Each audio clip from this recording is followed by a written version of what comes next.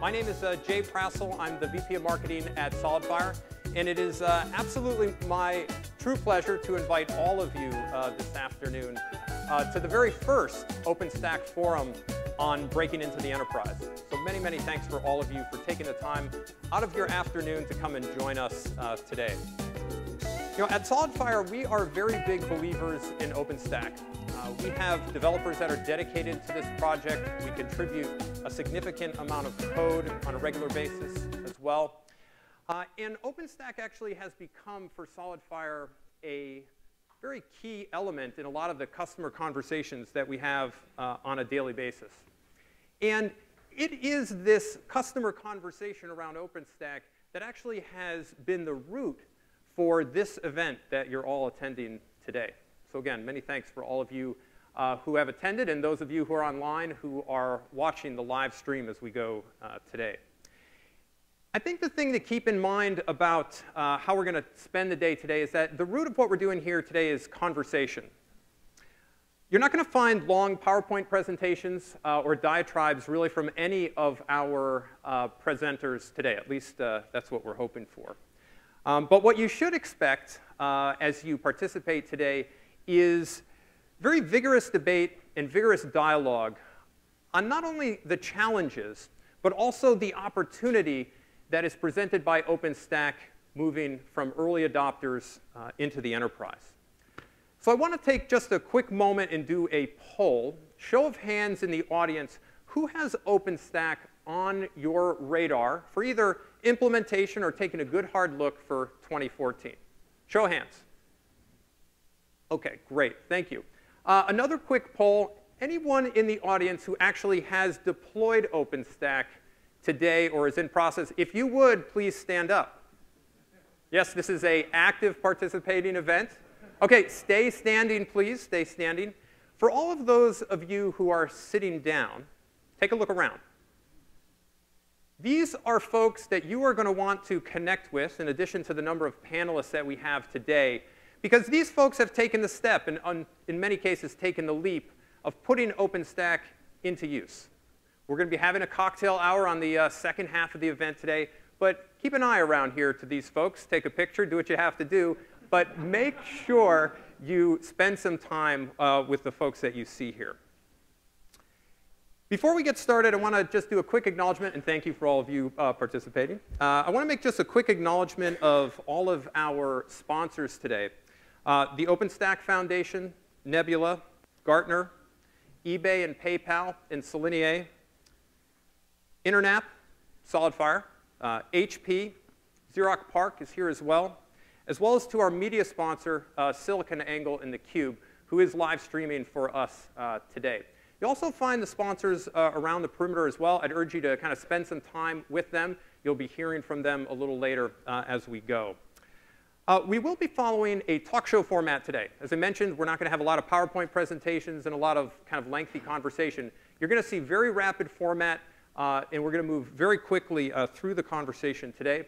If you are on Twitter and that's your vice, make sure that you're using OE Forum as your hashtag, and you're talking about it today.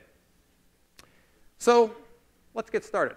I'd like to introduce you to our moderator of our panel today, Senior Gartner Analyst and Research VP, Lydia Leong. And she's here in the audience today. Oh, there she is. Absolutely. Thank you, Lydia. You know, Lydia's best known, I think, for her work in the cloud service provider space. She spends a lot of time there. She understands, I think, OpenStack very deeply as well.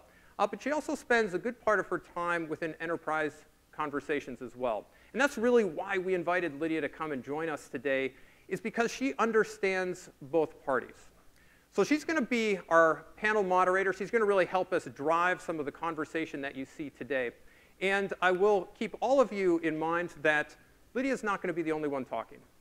Right? She's going to help us open up. She's going to also have some panelists up here as well. But we also want your participation as well, those of you in the audience. So you're going to see folks around with microphones. You'll see McLean in the back, and Kelsey will be moving around as well.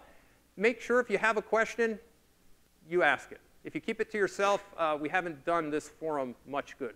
We're here to share and have a great conversation today. We'll have cocktails and a bite to eat afterwards.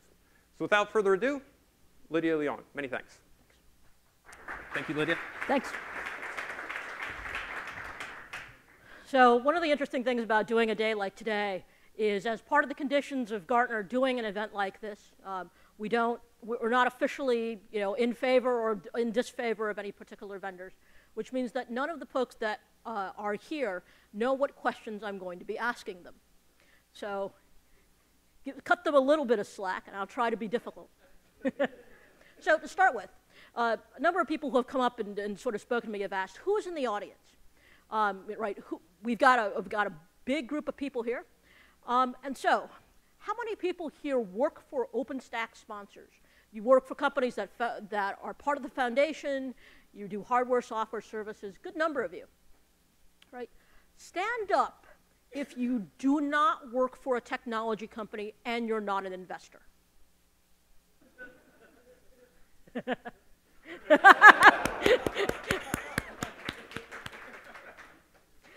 It's interesting that most of the people in this room are actually, if you're not in fact early adopters, you're on sort of the edge trail of more mainstream.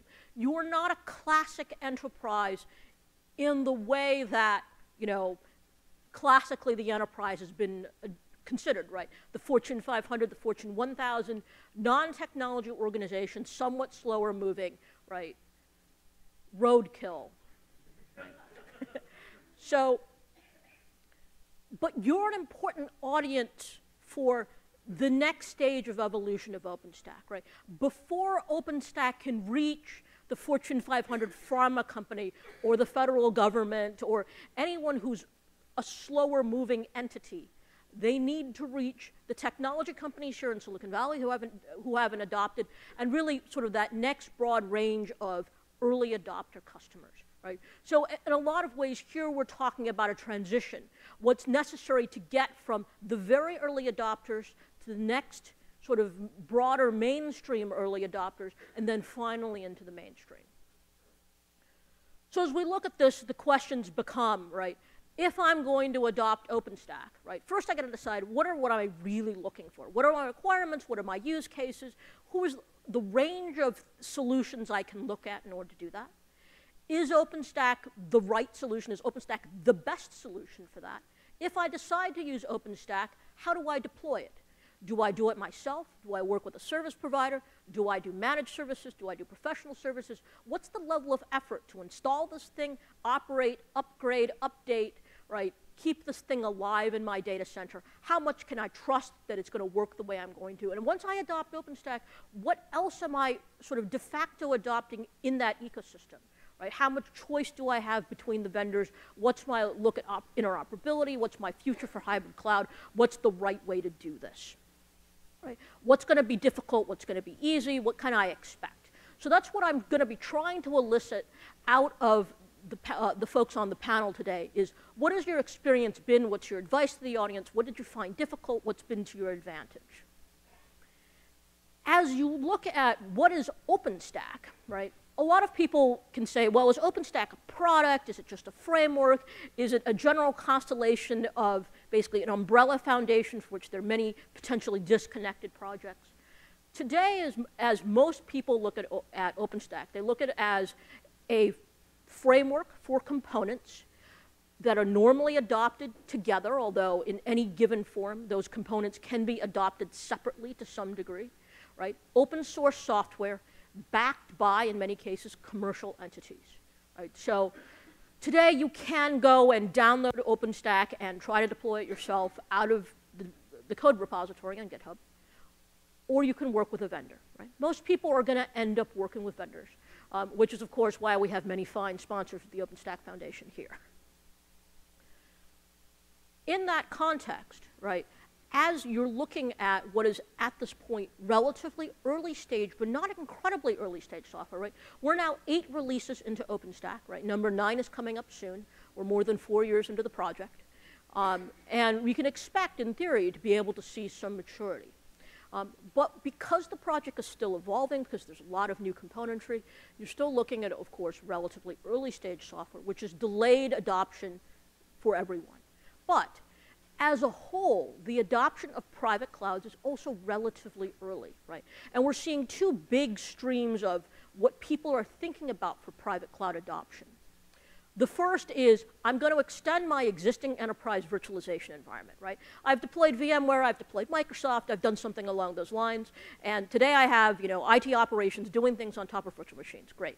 Now, maybe I want to extend a little bit of self-service to my developers. Maybe I want to become a little more automated, right? Where I begin to stack tools on top of my enterprise virtualization. That's one way to go in private cloud. And because a lot of people have already bought into those tools, right? If you've bought VMware recently on an enterprise contract, you probably bought vCloud Suite. You've gotten a cloud management platform. And therefore, if you have that particular use case of extend my enterprise virtualization, you're probably going to go with the tools you already bought. But a lot of organizations also have a second and different use case, or even here in Silicon Valley, often native companies have only this use case, which is essentially the new applications. Things that developers want to take advantage of, essentially infrastructure as code, right? The ability to programmatically address infrastructure in agile and flexible ways in order to build other things that are looking more net native, more cloud native, right? And OpenStack competes with vendors like, Apache Cloud Stack and Citrix Cloud Platform in that sort of bucket, folks like Eucalyptus, as well as potentially other cloud management tools that basically purport to take your enterprise virtualization and stack a more cloud-native look on top of it. Right? But the use cases you're going to see for OpenStack are by and large going to fall into more of that cloud-native type use, right? Batch computing, application development, building cloud-native applications, building mobile backends, things that are more suited to this new type of application workload rather than migrating existing legacy workloads. And you have to think, if you're thinking about OpenStack and the enterprise, is it even worthwhile to migrate those existing enterprise workloads from the environments in which they sit relatively happily, or do you want to simply go after new workloads? Right. I think if that you're here and you're thinking, boy, I have an existing virtualization environment, it's expensive and I want to replace it, you're probably not going to find that OpenStack meets your needs for those things. If you're thinking, I'm building cloud-native applications, I have big analytics use cases, I have big data use cases, OpenStack may be the right thing for you. I think as you look at what people are doing here today, you're going to find a lot of that pattern. So given all of that, right, what are we trying to get out of today? I hope that as you leave today, you're looking at a situation where you can think, yes, this is the right path for me to follow. I think OpenStack is going the right direction. Or you might say, no, the direction that OpenStack is going is probably not the right solution for me. I'm looking at other things. But hopefully that level of clarity will start to come to mind. All right, Jonathan, you want to come up?